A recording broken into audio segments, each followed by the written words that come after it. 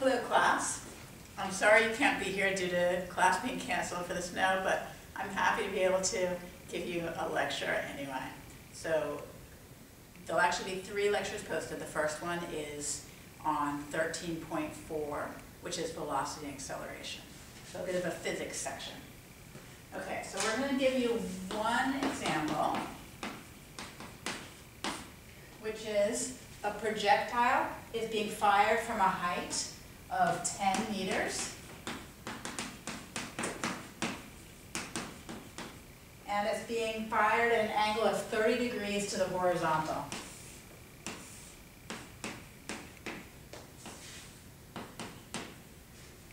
Its initial speed is 500 meters per second. And we want to find, first of all, a vector equation for its position, and then use that to find its range, its maximum height, and its speed at impact. So let's see, we're going to find equation for position.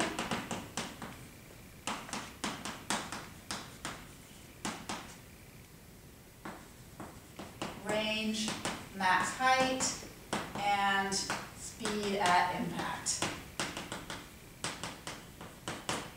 Okay, so let's figure out what information we have to start out. So we know that its initial position, if this is the origin here, I'm working really in 2 dimensions for this problem, x direction and the y direction. So if we put the origin right here, then its initial position is at the point 0, 10, and writing that as a vector equation, that's going to say r of 0 is 0 in the I direction and 10 in the j direction. Okay. What about its initial speed of 500 meters per second? That's saying its velocity at 0 has a norm of 500, and also its velocity has an angle of 30 degrees. Do you remember when we did that in the very first section, 12.1? If we had like an angle and a magnitude of a vector, we could break it up into components. So that's what we're going to do here. We're going to say that the v of 0 in the I direction is going to just be 500 times cosine 30 degrees. And the j direction is going to be 500 times sine of 30 degrees. All right, I can simplify that a little bit and say the velocity at time 0 is, let's see, I think this is going to be 250 square root of 3 in the I direction and 250 in the j direction. Just using the fact that cosine 30 is square root of 3 over 2 and sine 30 is 1/2. All right, so those are our initial conditions here. Also, this is a projectile due to, and there's gravity going on here, right? So that's giving us one more piece of information. Gravity gives us the amount of acceleration, and gravity is in the downward j direction, negative j direction. So we also know that the acceleration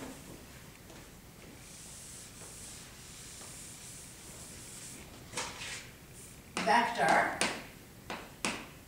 at any time t is always 0 in the I direction, well, at least after time 0, after you launch it.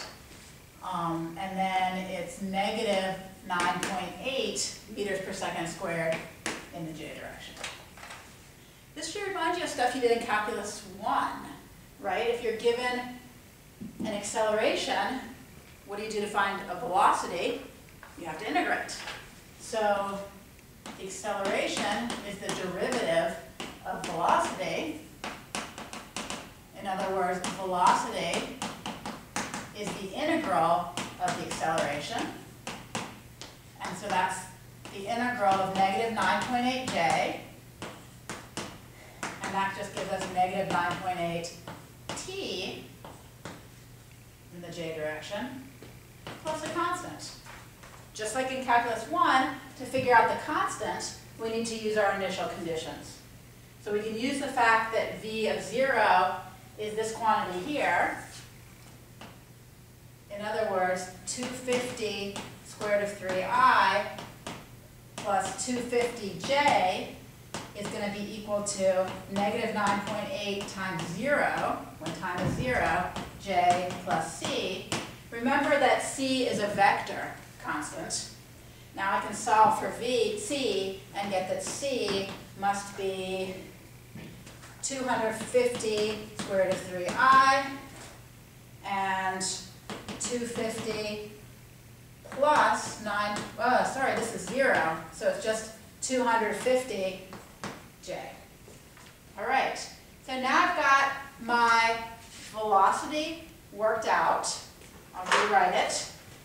Velocity times t is negative, let's see, it's the I direction is 250 square root of 3I, and the j direction, I put this and the c together, so that's negative 9.8t plus 250 in the j direction. I make this plus negative 9.8. All right, so here's my velocity. I still need to find my position vector, so guess what I do? I integrate again, and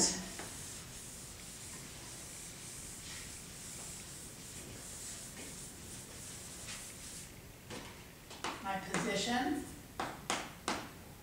let's see, my derivative of my position is my velocity vector.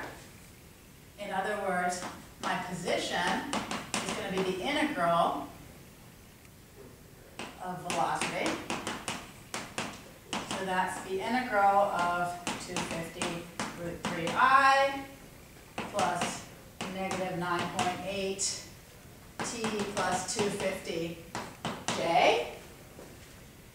And when I integrate here, I get 250 square root of 3t in the I direction.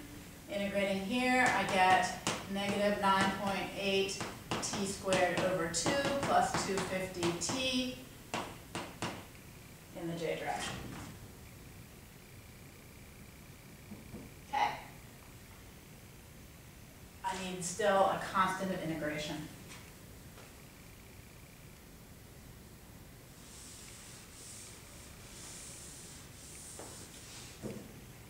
I'll call it d. Okay, solve for d, I can use, again, my initial condition. So I have that r of 0 is just 10j, and that's what I need to get when I plug in 0 here. So that's 250 root 3 times 0I, which is just 0. And all this when I plug into 0 is just, plug in 0 for t is just 0j plus d. So my d is just 10j. And finally, I have an equation for my position, which is this mess plus my 10j for d. So it's 250 root 3 ti plus negative 9.8 t squared over 2 plus 250t plus 10j. All right, now I've got my position vector. Now I can start answering those questions I posed at the beginning. So the first question was, I believe, the range. So the range means how far is it going to go before it hits the ground again. But when it hits the ground, the information there is that my position is going to have a height of 0.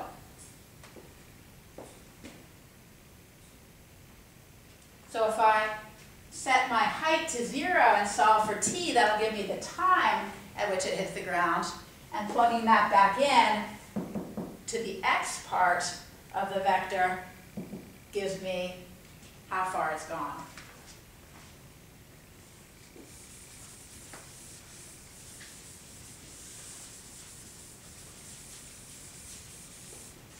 Okay, so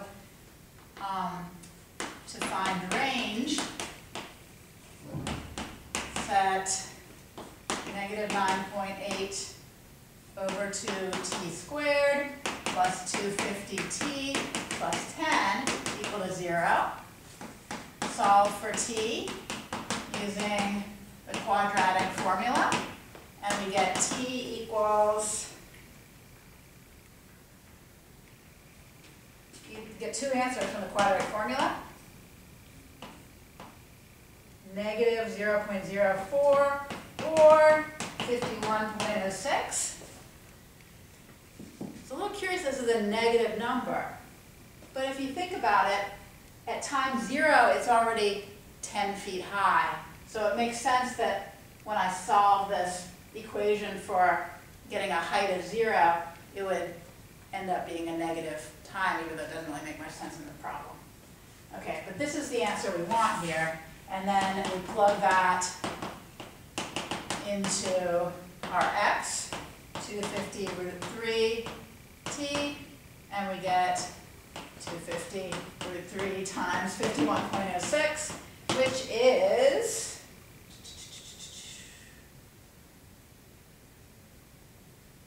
22,109.6 meters. Big range. All right. Next, we want to find the maximum height. So what information do we have about the object when it's here at the maximum height? I mean, I could do sort of Calc 1 kind of stuff and take derivatives and stuff to see where it's at the maximum height, but there's something way easier than that, which is to look and see when the velocity in the up-down direction is exactly 0, right? Because here, there's some velocity in the up direction. Here, there's some velocity in the down direction. Right at that second it's at the top, there's no velocity in the up-down direction. So if I look at, to find the height, let me move up a little bit actually.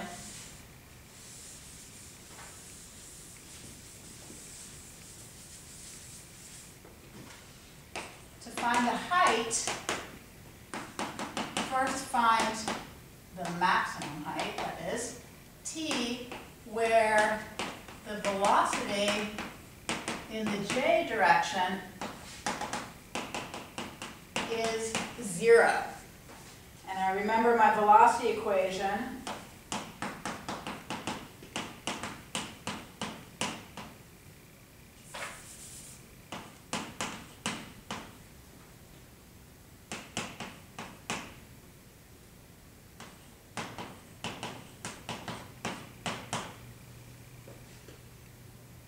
There's my velocity equation. So in the j direction, I set 250 minus 9.8 t equal to 0, and I get t equal to 25.5 seconds. And then I plug that in to which equation? I want to find the maximum height. So I better plug that into my position equation for height.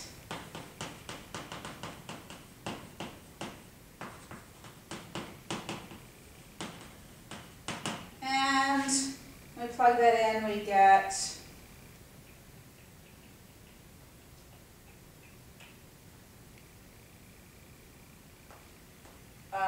not sure what we get. I'll let you figure that out. I didn't write it down on my paper. So we basically plug this in.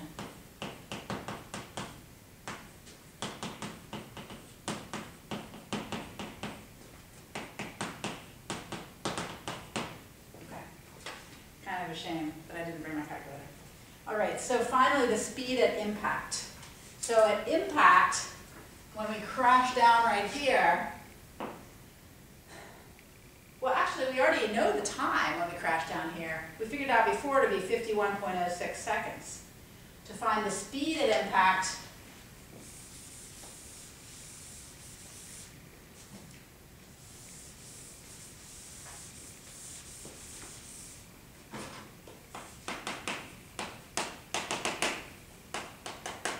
we need to find v of t and calculate its norm when t equals 51.06. That's the time we calculated when we were figuring out the range. So again, we just plug in and compute this magnitude, and we get square root of 250 square root of 3 squared plus 250 minus 9.8 times 51.06 squared, and that gives us 500.2, which is very, very close to the initial velocity. If we had started at 0 instead of at 10 feet, everything would be symmetric, and we should actually get the initial velocity because this is an idealized problem, no air resistance, that kind of stuff. Since we started a little high, we'd actually get that velocity of 500 when we get to 10 feet again over here. And when we go down to ground, we're a little bit higher. All right, so that's the velocity acceleration problem. Now I want to say a few words about how this kind of problem, in the language of physics, relates to some of the stuff we were talking about last time with curvature, normal vector, unit normal vectors, unit tangent vectors, that kind of stuff. So let's relate the language of physics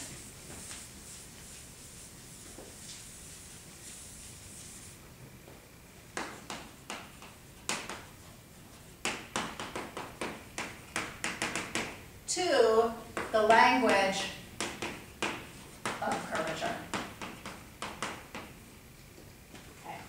So in physics we have the position vector, r of t. We have the velocity vector, v of t. We have the speed, which is often written with this little curvy v. It's called nu.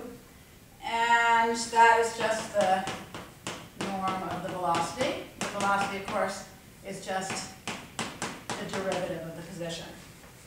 And we also have the acceleration, a of t, which is the derivative of the velocity, or the double derivative, second derivative of the position. All right. So I want to relate the tangent vector to, which is what we were talking about, the unit tangent vector, that's what we were talking about when we were talking about curvature, to some of these quantities. Okay? So by definition, the tangent vector is the derivative of the position vector divided by its norm.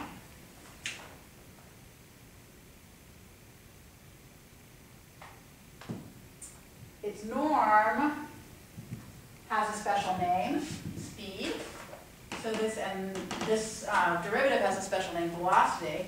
So this is the same thing as the velocity over the speed. Another way of writing this is that the velocity vector is the speed times the unit tangent vector. Kind of makes sense. This is the direction of the velocity. This is the magnitude of the velocity. Okay, so nothing too exciting there, but it'll get a little better. Okay, so now we want to relate the acceleration to speed, curvature, unit tangent, unit normal, right? Sort of everything we've been working with goes into acceleration here. Okay, so let's see how this works. The acceleration vector is the same thing as the derivative of velocity, which is the same thing as the derivative of speed times the tangent vector, right? From right here. Okay? Product rule allows us to, and this is a function of t also. So the product rule allows us to take this derivative. So we get the derivative of the speed function times the unit tangent vector plus the speed function times the derivative of the unit tangent vector. I hope this is starting to look kind of familiar. So when we have the derivative of the tangent vector, that's related to curvature, right? So let's see, I need more space.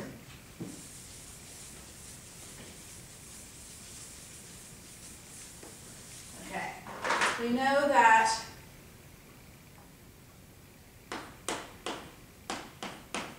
the derivative of the tangent vector over its norm, that's by definition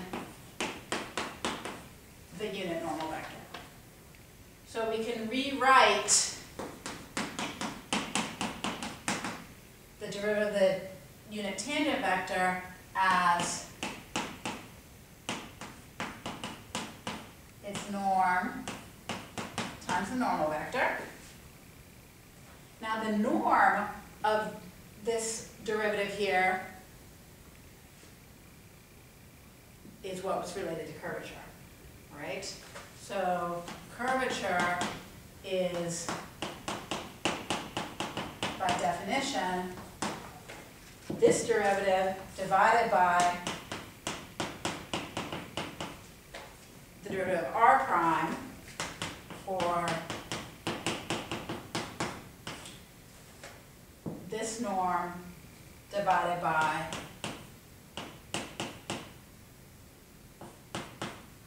velocity in the language of physics, or this divided by speed. Okay, so in other words, this quantity, which has a prime on it, if I want to replace this quantity with something else, I can replace it with speed times curvature.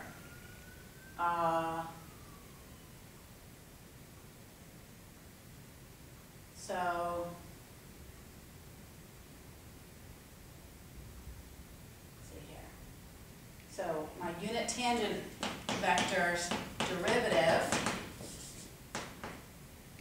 is curvature times speed, replacing for this, times the normal vector. Okay, so now if we go back over to here, we see that acceleration is just the derivative of velocity plus the velocity squared times the curvature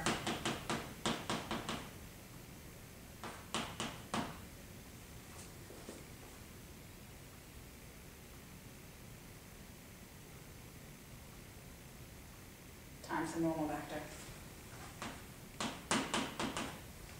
Right, because I replaced the t prime here with k v normal. That's all I did. And then I got the extra v from here. So I think this is kind of cool that you can use the same, the curvature actually comes up in a physics formula having to do with acceleration. I think it's also kind of neat that you can break apart acceleration this way into a tangential component